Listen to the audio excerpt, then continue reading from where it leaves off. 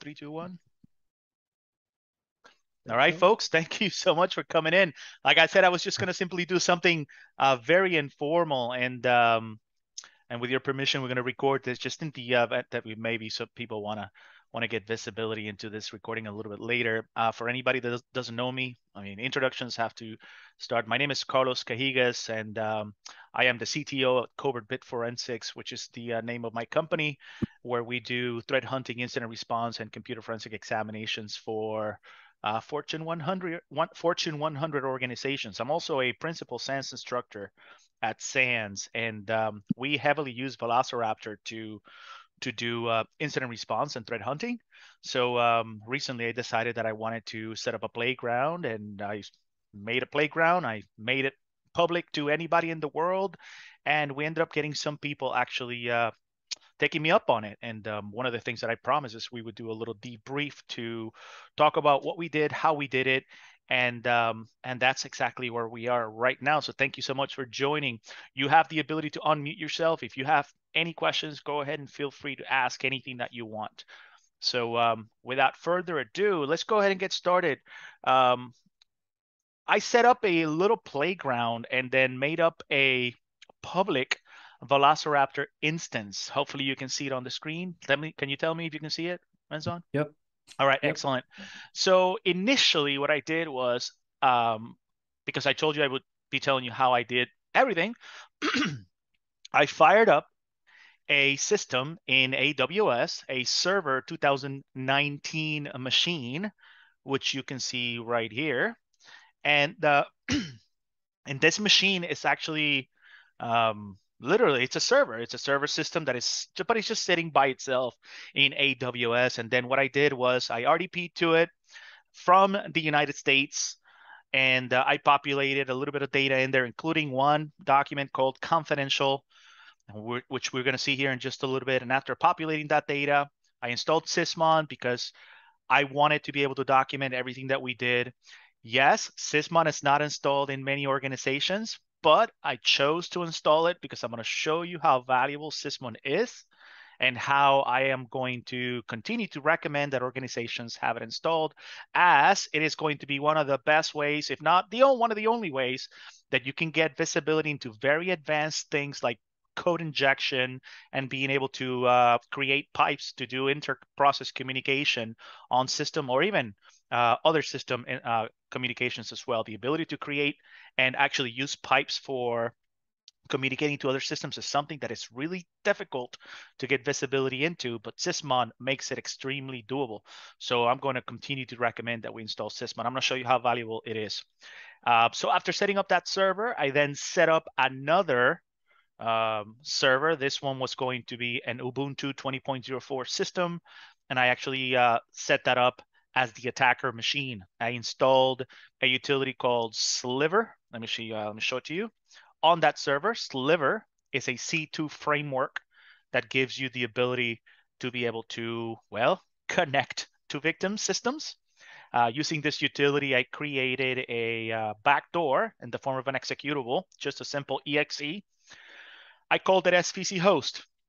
I grabbed that exe and I brought it to our server and I double clicked on it, literally during an RDP session. But what I did was, in order to simulate the attack, prior to moving that executable over to the Windows machine, I actually used another local machine here in my home lab, and I created a list of 500 different, just a TXT file with 500 different lines of just any kind of data, and then the password to the client or the administrator password as the 400th line. And then I actually use Hydra to attack that server in the cloud. And what that did was it actually populated 400 different failed attempts to be able to log in. Ultimately, boom, with one successful logon. And we're actually going to look into that. Once I populated that data into the server, then I actually RDP'd from Sweden using a VPN. Then you're going to see that I actually have a successful logon, RDP logon from Sweden coming. It's going to show up here in just a little bit. All right, on this server, which is still in AWS. And then once I successfully logged on from Sweden, then I copied and pasted the executable to the DLL host directory. We'll talk about that in a little bit and why that is extremely important.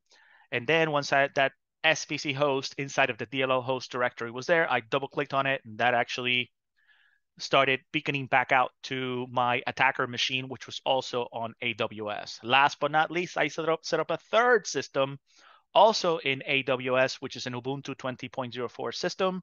That actually is the Velociraptor server. So I set up the Velociraptor software on it, and then went back.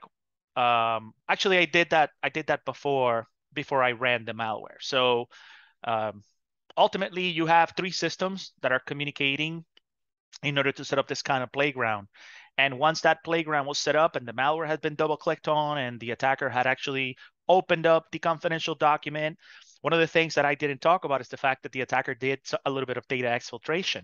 We actually haven't even shown you how to get that visibility. I didn't talk about that on my GitHub instructions page. I simply didn't talk about it to see if people would find it. So I'll show you how that turned out. And then ultimately, what I ended up doing was after I had everything set up, and today is Friday. We started this on Tuesday. Today's Friday. Once the system was set up, I actually installed a couple more Windows 10 and Windows 11 machines and put the agent on it. Now we have over 20 different systems communicating over to our Velociraptor instance. So let's go ahead and do a little bit of threat hunting. Any questions before we get started? I can see if you just nod or say yes or no. I can see your faces too. Okay, good. So okay, what I'm gonna do now is we're gonna go ahead and slowly take it step by step. If you were to go to my GitHub, then you would see that this was actually what I the instructions that I wrote on GitHub, so you could follow step by step. And that's exactly what we're gonna do. I'm actually going to do a hunt, and I'm gonna actually show you how it is that the data is going to be collected by Velociraptor, and then we're gonna post-process the data. Velociraptor is nothing more than a querying engine. At its core, that's what it is. It is an executable that runs on your client, and it queries your client and then sends data to your server, being your Velociraptor server. We use the GUI, we use a browser to connect to the Velociraptor GUI so that we can then post-process the data. All right, so you're going to see that everything we're going to do is going to be about collecting data from your hosts, also known as clients, sending that data to the server, and then we connect to the server in order to be able to post-process that data. Ready? Here we go. So I'm going to go ahead and start with the first one. We know, or let's say that you're just starting. Right now, you're starting on a Friday. You have no idea. Obviously, incidents start on a Friday. It's 3 p.m. They always start on a Friday at 4:45.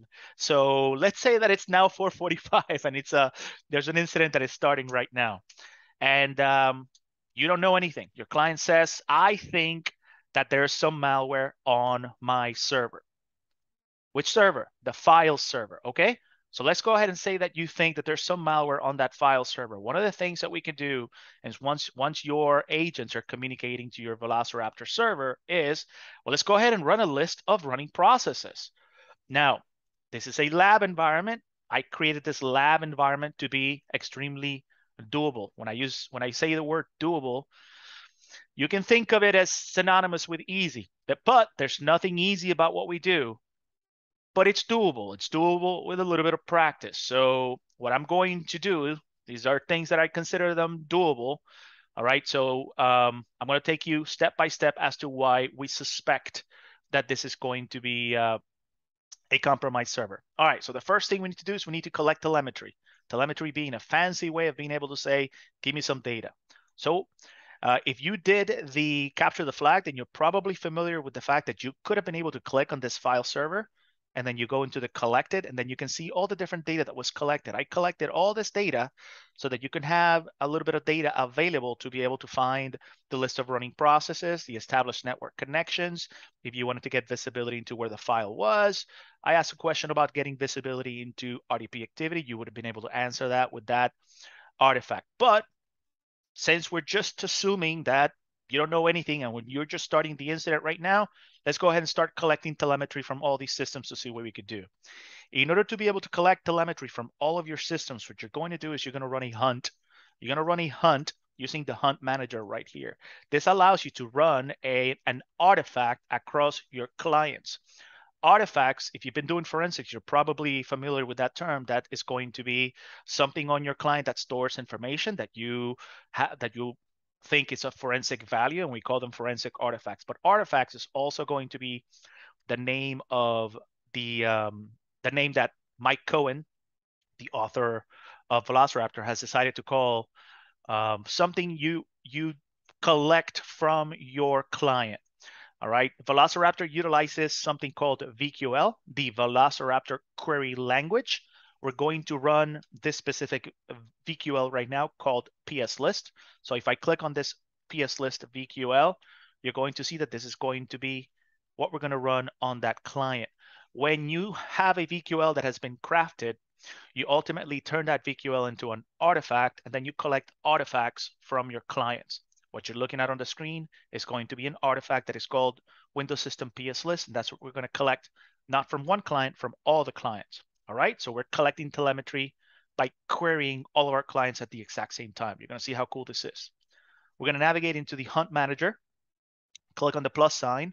There's already a hunt that I made that I did a little bit earlier called hostname, just to make sure that everything is working, and everything is working. All right, so we're going to create another hunt by clicking on the plus sign, this new hunt. We're going to give it a name. How about just PS list? That works for now. We're going to run it everywhere. You can actually run hunts based on labels that you assign to your clients or based on the operating system. But every single one of my 21 machines is going to be a Windows machine. Let's not get fancy with labels for now. We're just making sure that we're doing things that are extremely doable and repeatable for now. All right, so let's just go ahead and keep it simple. Let's go ahead and run it everywhere. The next thing you have to do is select the artifact. Select the artifact that you want to run. That artifact is going to be PS list. So we click on it, and then that gives us the ability to select the PS list client. There it is, Windows System PS list. Some artifacts allow you to give it parameters. Parameters are going to be flags, for a lack of a better word, flags or options that you can pass to the collection of your artifacts. This specific plugin has a process regex flag that you can pass to be able to say, okay, I want you to run on processes that are simply going to be called SVC host. I could do that if I wanted to, but let's say that you don't know what you're looking for.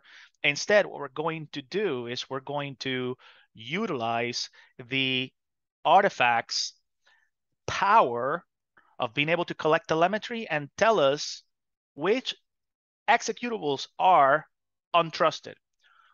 The power of Velociraptor comes in its ability to do something called data enrichment.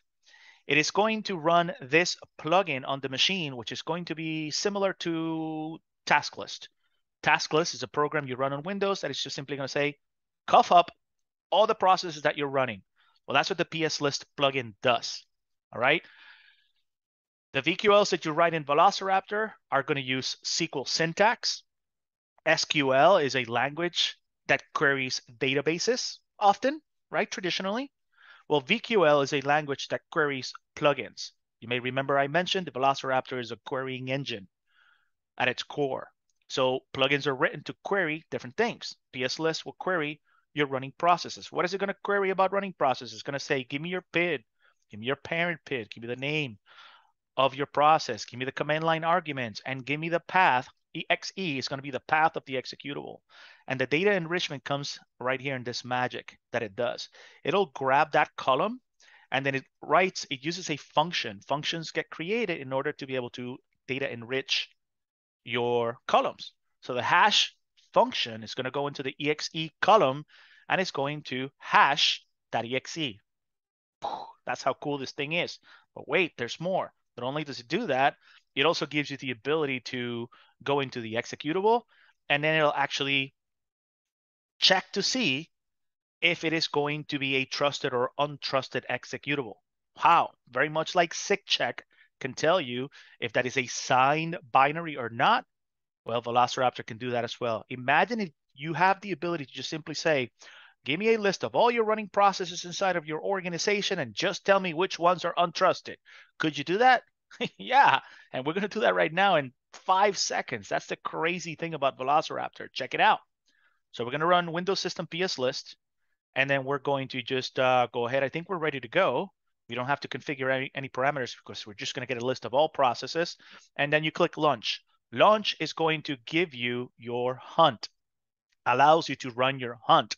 Hunts do not run right away. So in the event that you have to do things, let's say that there's currently right now some high IO that is going on in the organization, your hunts can be run a little bit later, whenever you want to. So let's say that it's now in the evening and there's some time to be able to run this hunt. It's not going to affect your clients that much. So what you're going to do is you're going to click on this little button that says Run Hunt. I'm going to click on Run Hunt in here in a couple of seconds. What I would like for you to do is I would like for you to pay attention over here. You're going to see how many different clients are going to be scheduled, which you know it's a total of 21, and then how many have finished. All right, here we go. Pay attention to that. So I'm going to click on the play button here in 3, 2, 1. Run this hunt. All right, so 2 have been scheduled, 21 have been scheduled, 1 has already finished. Wait a couple more seconds. Boom, 21 have already finished. That's it. How long did that take? I don't know. Probably less than 10 seconds. Less than 10 seconds. If we go over to the client tab, you can see how many different clients have sent data back to the Velociraptor server. So we know we have the file server sitting on AWS, and then we have these, there are going to be 10 systems that I believe are running Windows 10 from the engineering department. And then we have another 10 systems running Windows 11 from the sales department. PS List ran on them as well. And according to Velociraptor, it supposedly took about 3 seconds to run on each one of them. And each one of those systems sent a total of about 129 to 124 different rows back to the Velociraptor server. All right, so if we click on 50, you can see all the systems that are sending data back to the Velociraptor server. The magic of Velociraptor comes in its ability to post-process data. You post-process data here in the notebook. Notice that we have exactly the columns that the plugin that we ran sent back. We have the PID, the parent PID, the name, the command line arguments, the path of the executable. Here's going to be the column that can tell you the hash of this executable. Velociraptor collects data and sends it to the server utilizing a key value format. If you come from a programming background, this is something similar to the data that's stored inside of a dictionary. It is going to send the data using JSON, JavaScript object notation. So it's just simply going to display the data. And if you have more than one value inside of a specific, let's call it a cell, it's going to be displayed this way. But you can post-process this data to your heart's content. Here's going to be the MD5 of that process, the SHA-1, and the SHA-256 of that specific binary. Correction, I said process of that binary, the binary that the process points back to. And then this authentic code is going to tell you whether that specific, let's find an SVC host in here somewhere. Let's see if we can find an SVC host. This is a good one. The LSAS process, the local system authority, the local security authority subsystem executable is one of the most important executables in Windows because it's the process that's responsible for keeping track of the security on the machine. This needs to be a signed binary, and it needs to be signed by Microsoft.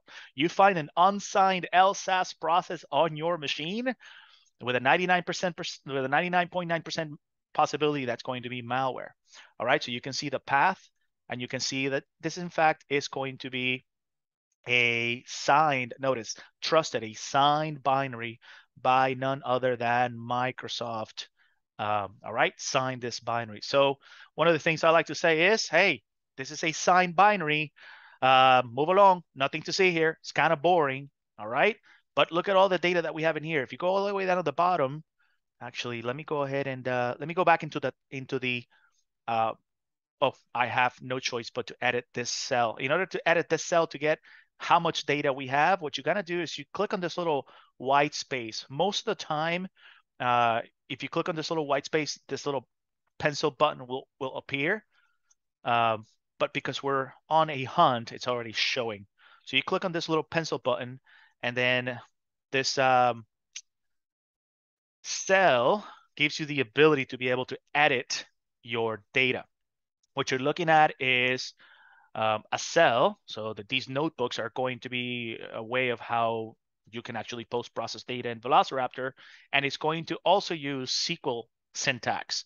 If you've ever taken a if you've ever taken a couple of hours to teach yourself how to craft queries, then you might be familiar with the fact that the select asterisk from something is going to be as simple as a query that you can craft in SQL syntax, which will query something and give you everything. So what this is doing is saying select everything from source.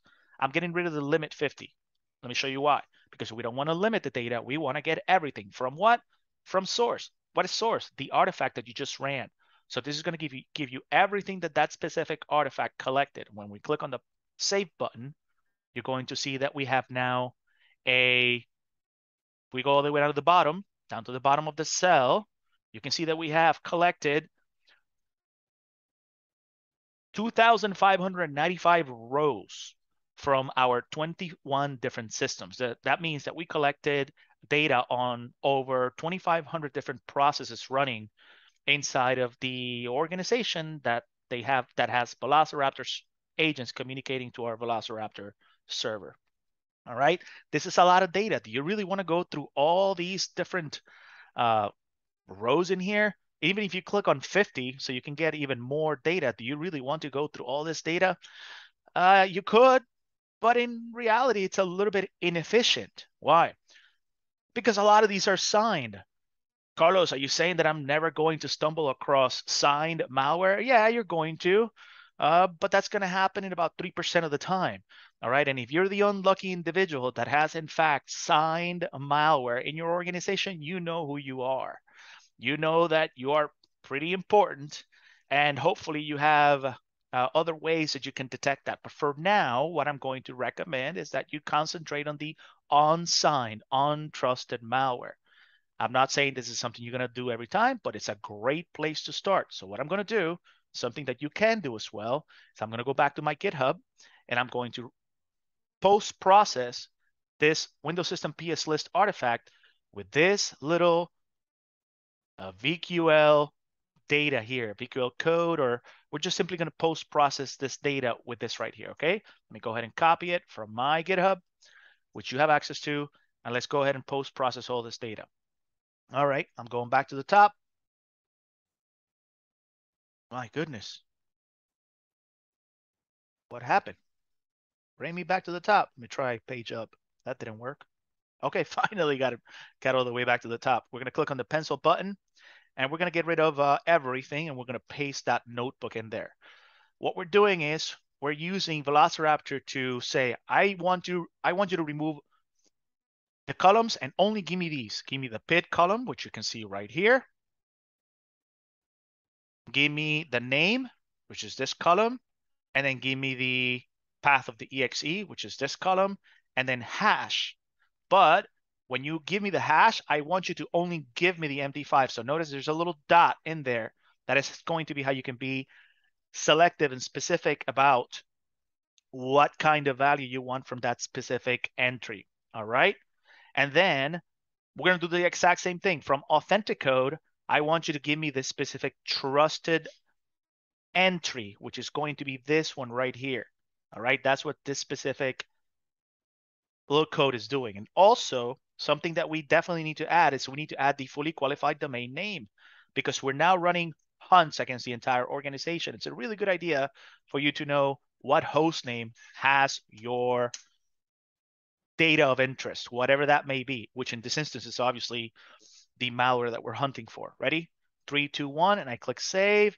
And if this works, you can see that we still have 2,595 entries, but this looks a lot prettier.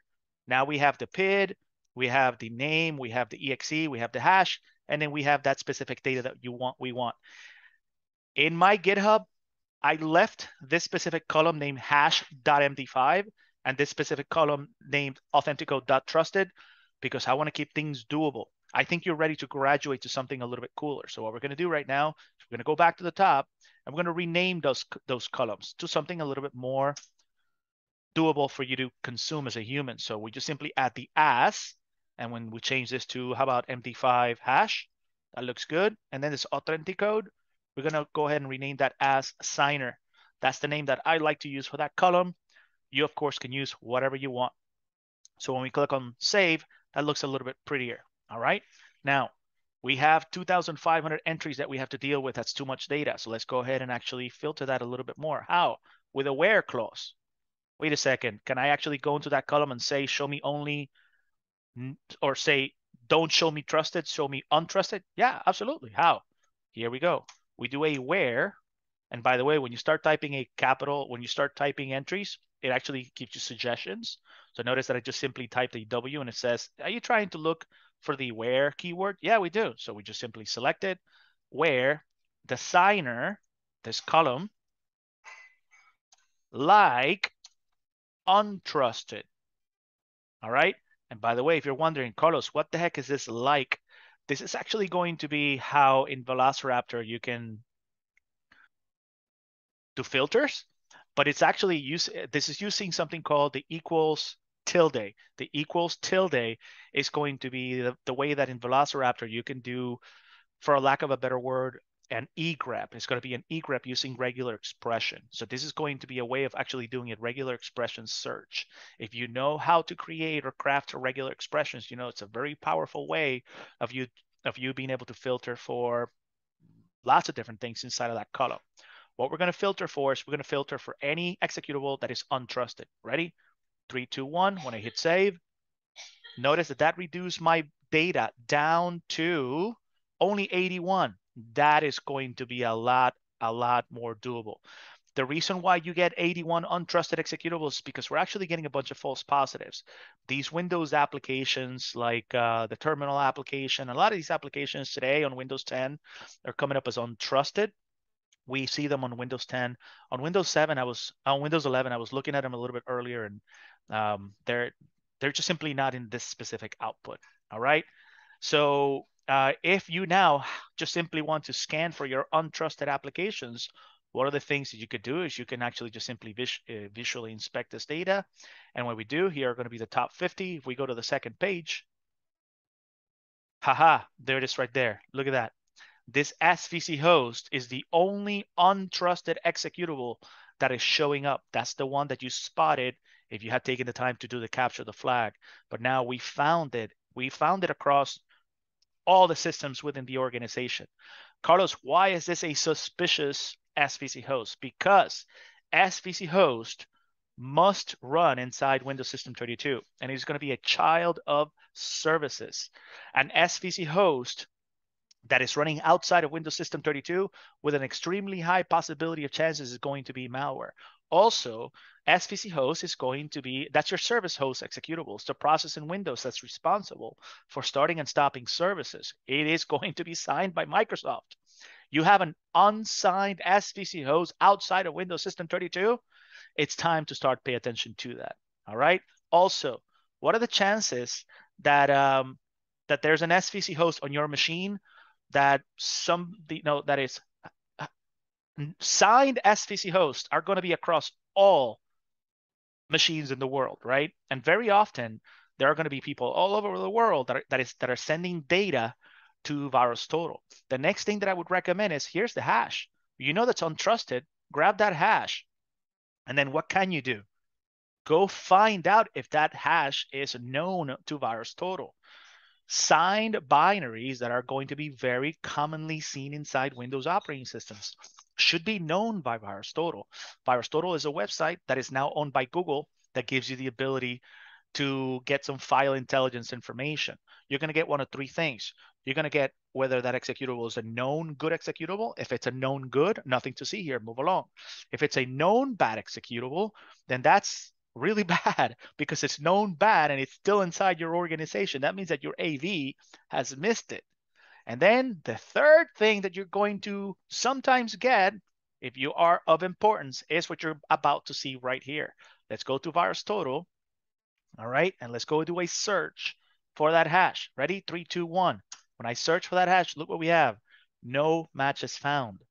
This executable has never been seen by anybody in the world. That's right. You've never seen it before.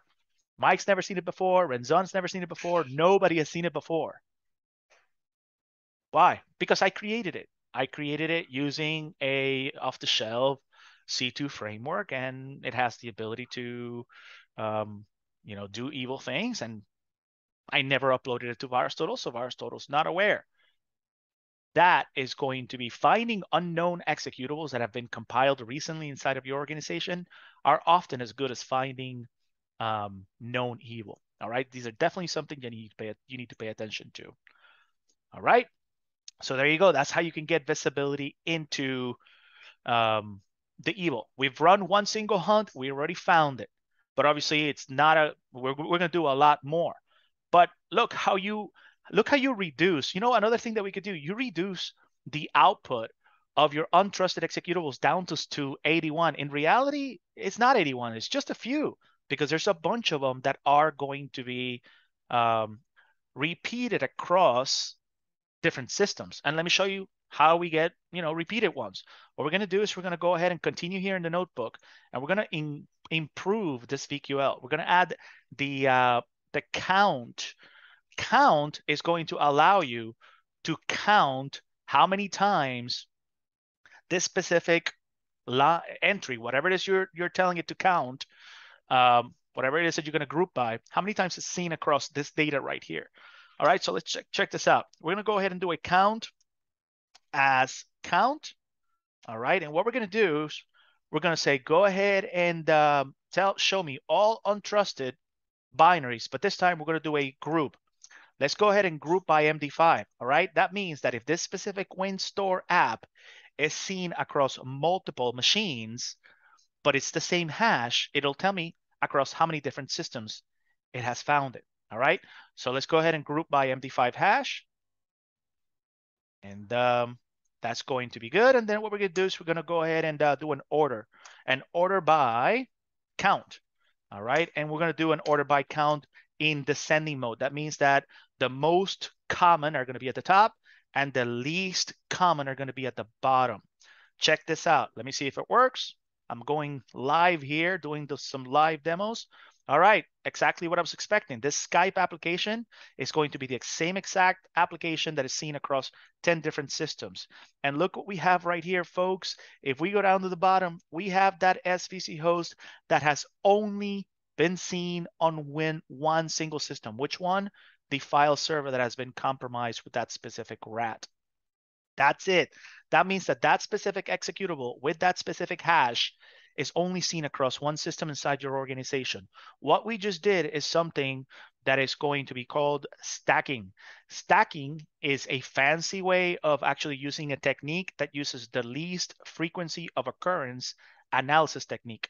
It is going to look at everything you have in your organization, and then it's going to bring your outlier and actually show you the outlier. Right? Being different in the incident response world is extremely important.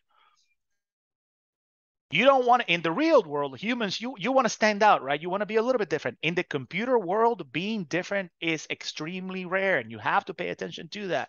When you find something that is not like others, it's time for you to pay attention to that. And look how powerful this technique is at being able to allow you to find that evil.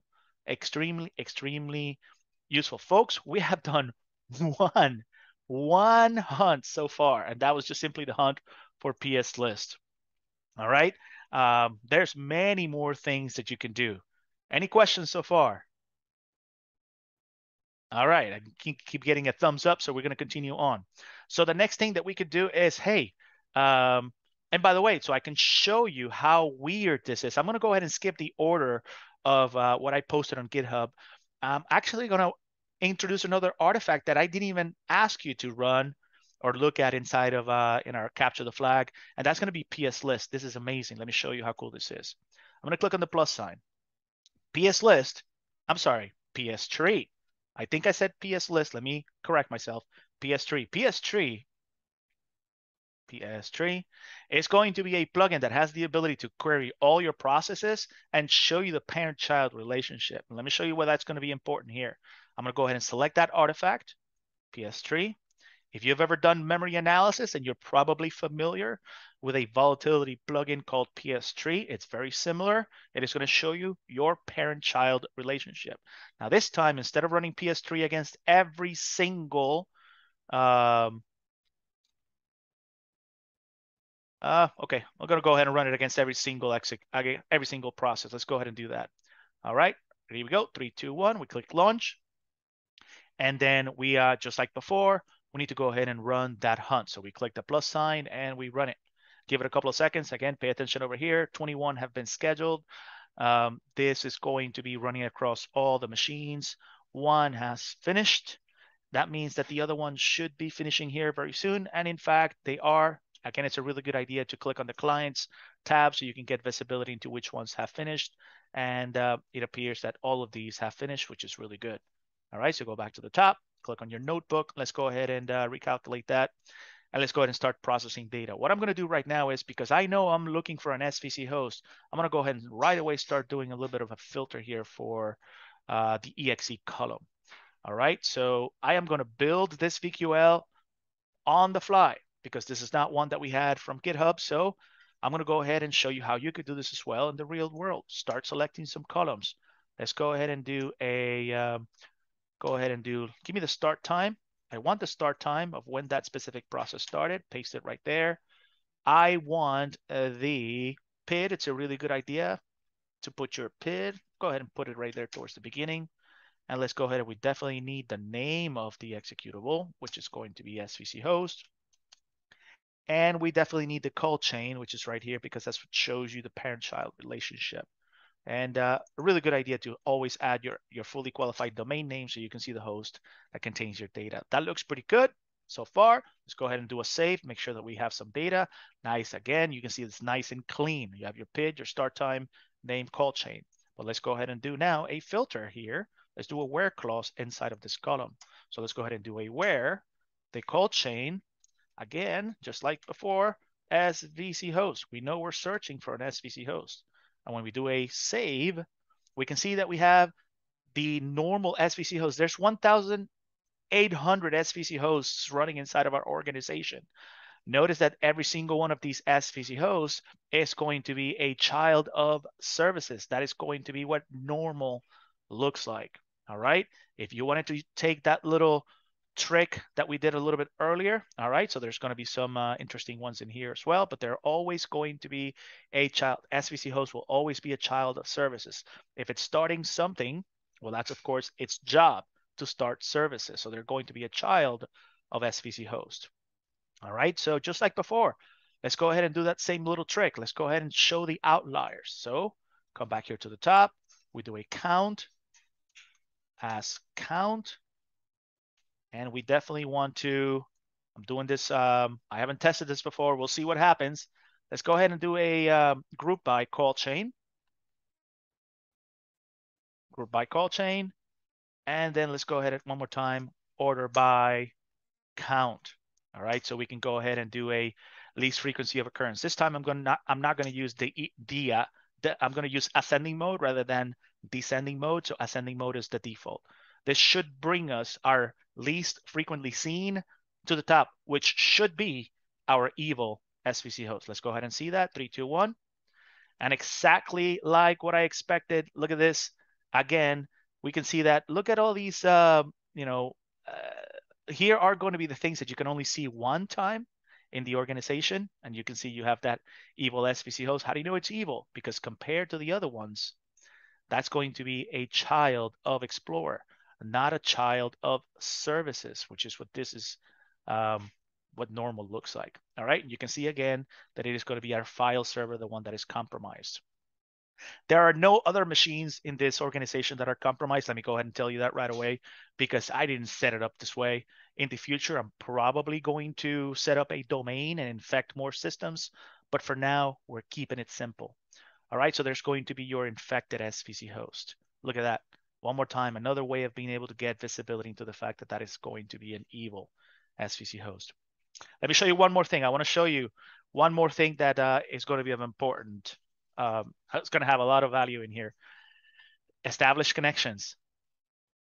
It's one thing to have a compromised system, but it's a completely different beast if your system is currently being controlled by an attacker right now. Right now. How do you know that it's controlled by your attacker right now? If that specific PID, which we just saw here is going to be PID 4120, if that specific PID is tied to an established connection, that's a pretty good indication that your attacker has access to that system. And where are they coming from? Let me show you something really cool. All right, this is what we're going to do. When you did the capture the flag, you were only working on one system, but what we're going to do is we're going to do another hunt.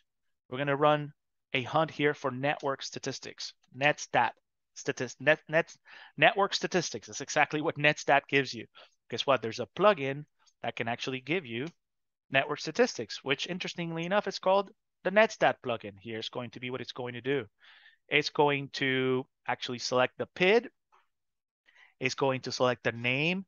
It's going to select your status, as in whether it's listening, whether it's going to be established. It's going to give you your local address and your local port. And then it's also going to give you your remote address and your remote port from every single system. Ready? Here we go. Let's go ahead and launch that. And then just like before, we have to hit the play button to run that hunt. One more time, pay attention to the systems that are currently executed. I'm sorry, the systems that are currently scheduled and finished, folks. I don't know what that took, probably less than 5 seconds. And now we have network statistics for every single one of our systems. If you had a rat that is listening, this would show it to you. All right. So what we're doing is we're going to look for that SVC host that is going to be tied to PID. I think 4120. I'm going off memory here. So just like before, we're going to go into the little pencil and we're going to post-process this data. What we're going to do in here is we're going to keep it simple. How about we just simply say, show me every single system that has where the status is going to be established. All right, let's go ahead and click on the save button. And that actually reduces the data down to 533. That's a lot. That's still a lot. Even though it's a lot, I mean, you could filter it down to the SVC host and then count it in order for you to be able to do least frequency of occurrence. But I'm actually going to show you a cooler little trick. When I do this in organizations, I like to get visibility into which processes currently have an established connection to anybody outside of the United States. Why? Well, because very often the clients that I work with may not necessarily be doing business with may not be other countries that may not be friendly to them. And if you have a rat that is communicating to a country that is not a friend of that organization, this technique that I'm about to show you can give you that visibility. So what we're going to do is we're going to enrich this remote address IP column. How? With the MaxMind GeoIP database. I've taken the time to upload a GeoIP database to my server, and there's actually a function called IP that can do that. I'm actually going to go ahead and steal that from our GitHub. Let me actually show you what we're going to do. So give me a couple of seconds. So I'm going to go ahead and actually show you step by step what I'm doing. I'm going to go ahead and go back into my DQL, and I'm going to say I'm going to reduce the output. I'm going to reduce the output to, actually, no, that's not going to be. Give me a second. That was, I got it from another location. Here it is. Let me do this again. I'm going to reduce the output to, I got this from the netstat notebook in your GitHub, in my GitHub that you have access to. Right there. So I'm going to go ahead and grab the timestamp. I'm going to grab the PID, which is here. I'm going to grab the name of the process, status, local address, local port, remote address, remote port, and I'm going to add a fully qualified domain name. All right. Let's see where every connection is established. Ready? Go ahead, hit save. Okay, that makes it a lot prettier. We can see that we indeed still have 533 lines. But now, what I'm going to do is you have this in my GitHub. There's going to be this specific line in here that I'm going to bring in. I'm going to show you. Give me just 1 second. All right, it's this line right here. I'm going to go ahead and actually edit it. I'm going to add a comma in here. You know what? I'm gonna put it. I'm gonna put it after the. I'm gonna put it in between local address and local port, which is going to be right here. I'm gonna hit enter to put that in the next line. All right. I'm gonna hit enter again so you can see exactly what I'm doing. I'm gonna add this here. This is the GeoIP function that is going to go into the source IP column, which should be, I'm sorry, it's going to go into the, yeah, as the source IP column is not here. So I stole this from another notebook. So I have to change this. I'm going to change this to the remote IP, this one here. Hopefully this works. Let's find out. I need to grab these. Hopefully this will work. If not, I will rename it. All right. So I'm going to say, go ahead and go into the remote address IP and then use this GeoIP database that is in my Velociraptor server, and then use that as a new column called country. All right, and that's the data that I want. Let me see what happens. Let's see if this works. 3, 2, 1, I hit save. Yeah, it's working. Perfect. Notice that now for every single established connection, it is now resolving that specific IP address to a country. Look at that. So these are going to be a lot of connections back to the US. All right, look at that. Connections to the US, lots of them, lots of them. Now, if you want to just simply take this out, not, or, just simply filter this out, look how doable this is. All right, so what we're going to do is we're going to go back here, and then we're going to go ahead and actually do a where status like establish and status. Let's go ahead and do a not status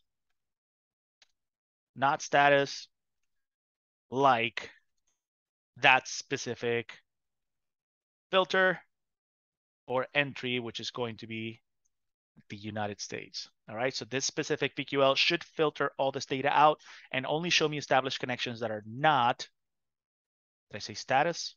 Sorry, it's not status, it's country. There you go, that are not the United States. Here we go, that should work. Let's find out. There it did. Look how cool this is. What you're seeing in here, folks, is the result of actually me creating a sliver executable that calls to an attacker machine, which is also an AWS, under that specific IP address. All right, so this specific system, file server 02, is currently talking to an attacker machine that I set up in Sweden. Why? Because I wanted to do this right here. All right, I want you to appreciate the power of this utility. I'm not saying that your attackers are going to set up connections to countries outside of the United States all the time. But guess what? I've worked many incidents where they do. I worked an incident just 3 months ago where an organization was hit with a Lockbit 2.0 ransomware, and the attacker actually introduced FileZilla and had an established connection to an IP address outside of the United States for 2 days as the attacker was filtering data out. How do I know that?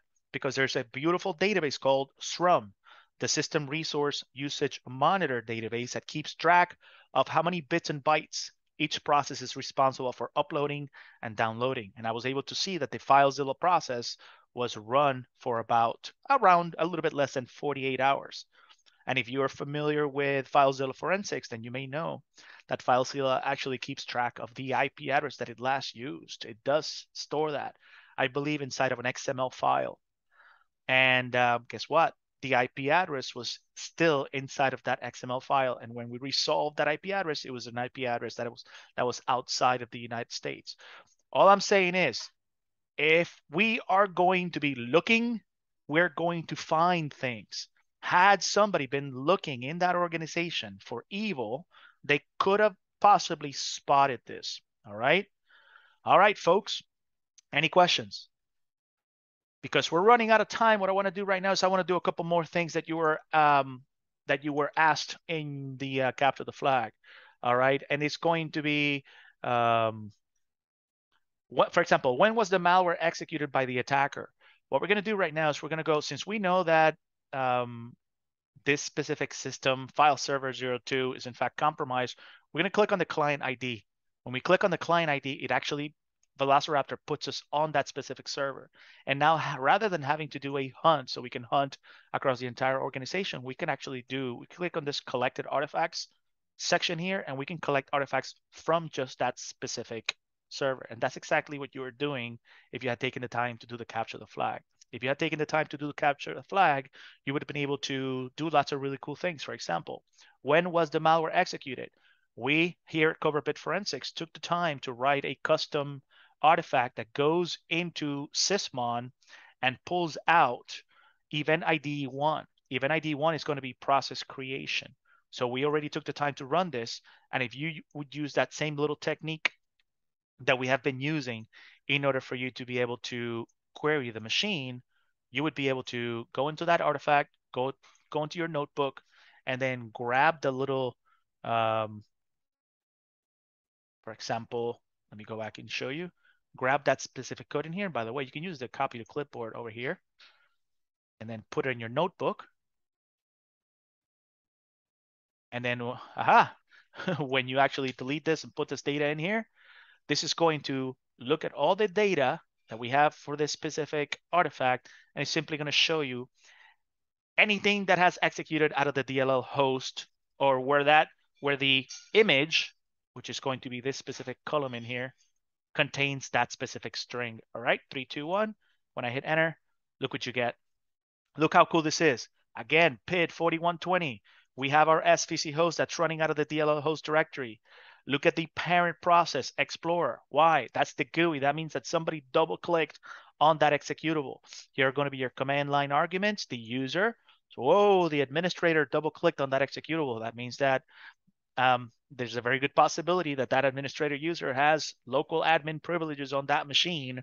So that means that they can execute malware. In fact, they did. And you can see Sysmon grabs the MD5 hash of that process. But I also took a couple of seconds to actually pull out file version information. If you've ever run SIGCheck across an executable, then you know that SIGCheck, which is also another utility from sysinternals, can tell you if an executable has file version information, description, company information. And so legitimate programmers most of the time take the time to actually write file version information into their executables. Off-the-shelf malware and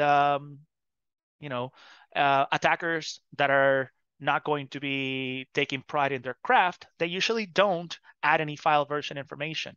Well, guess what? Would you like to be able to find processes that have been executed inside your organization and then actually filter for files that don't have any file version or description information? There's a way you could do that. If you want this artifact, I'm going to be posting it on my GitHub a little bit later.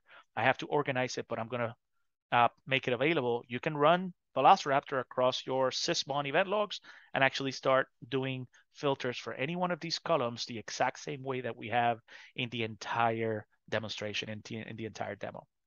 All right, so that's just yet another way that you can go about doing some threat hunting inside of your organization. So that's going to be another of the questions that we have. And then I have to talk about this one. Does the malware have persistence? This is pretty cool. We actually, Velociraptor also has the ability to bring in any kind of executable. I've already taken the time to execute auto runs against this specific file server machine. And then if you were to grab this specific VQL from my GitHub and just simply post it in here, all right, I'm going to delete it, paste it.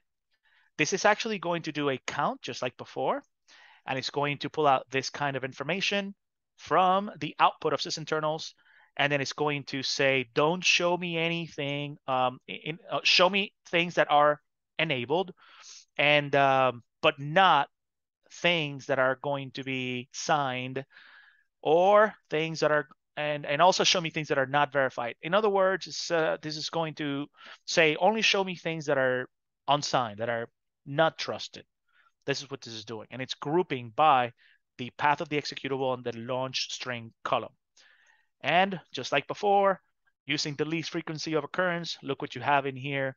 These are going to be a specific entry for that specific evil SVC host inside of the DLL host directory, which is called Google Updater. And this is going to be an entry inside of the current version run key, by the way.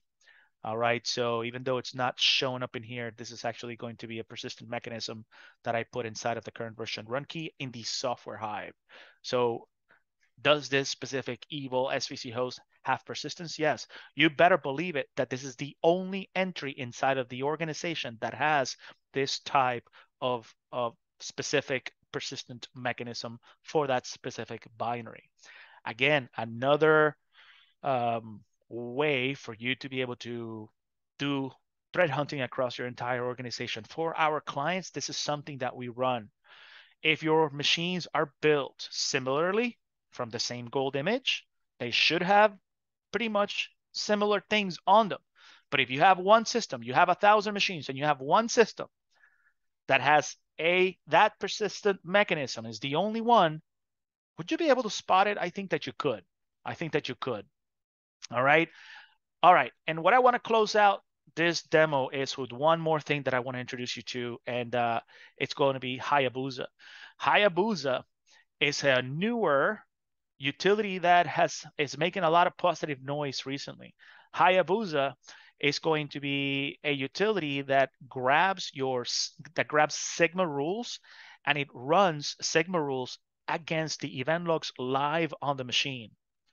And it is going to be after it runs Sigma rules against your event logs, it is going to, of course, send the data to the Velociraptor server, and you can now post-process that data looking for critical things that happen on the machine. What's a critical thing? Well, it depends on the Yara rule, but very often these critical things that Sigma finds are going to be things that you need to pay attention to. All right. If you're unfamiliar with Sigma rules, I don't blame you. Hopefully, you're familiar with Yara. Yara is going to be a very doable language to learn. It was created by the folks over at VirusTotal, which they refer to it as the Swiss Army knife for malware hunting. It is going to be a language that allows you to create rules that are going to find things based on certain parameters that you dictate. For example, these specific strings inside of an executable. If you select a certain number of strings that are only found on a version of the executable that you're finding for whatever kind of malware that you're searching for, it gives you the ability to go from finding something that you know nothing about, quickly running strings against that executable, and then creating a Yara rule that searches across your entire organization for variants of that executable. All right. In essence, it's an antivirus rule on steroids that you can create in a matter of seconds. I always stress that it's important to learn how to write Yara rules, because when you're dealing with an unknown piece of malware that's never been seen by anybody before, are you really going to rely on your AV for them to actually update the virus definitions so they can actually get rid of the malware across your organization? You shouldn't. Why? Because it's going to take a couple of days, maybe a couple of hours, if they're quick, in order to be able to do that. With a utility like Velociraptor, you can create a Yara rule in minutes, and then you actually can search across your entire organization with Velociraptor, because Velociraptor can search across the file system based on Yara rules, and it can also search in memory based on Yara rules. Sigma rules, on the other hand, search logs. All right, so Sigma is going to be what Yara is for files, and what Snort is for network. It is going to be that for logs. It is going to be something that is going to search your logs based on rules that you create and rules that you dictate. What I used Hayabusa to be able to grab a bunch of Yara rules, all of the rules, and run all of the rules against the event logs. And then what I did, once the data was sent to my Velociraptor server, I simply did a filter for where the level is high. All right, so show me entries where the level is high, and that's it. And I want to show you that there was a Sigma rule that actually found lots of really cool things in here. All right. The fact that, let me show you something. Let me see. Here it is right here. There were rules that found the fact that this specific SVC host process indeed was going to be of interest. You can see that it actually read our sysmon event logs, and it was able to find a suspicious SVC host process, because there's a rule that is going to give you visibility into when an SVC host executable is found outside of Windows System 32. So even though this is an unknown piece of malware, if there is people in the organization that are going to be conducting these kinds of searches with this free utility, utilizing Hayabusa, which is 100% free across the organization, there is going to be a way that you can get visibility into evil inside of your organization, as long as somebody is in fact searching for this evil. All right. We're going to miss 100% of the things that we don't look for. But if somebody is looking, you can give yourself a chance at being able to find these things. All right. Any questions, folks? All right.